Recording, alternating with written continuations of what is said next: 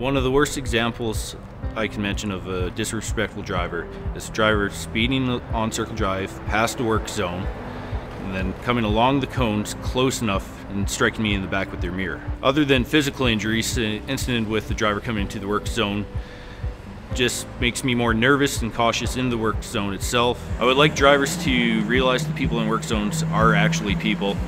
We're doing our job.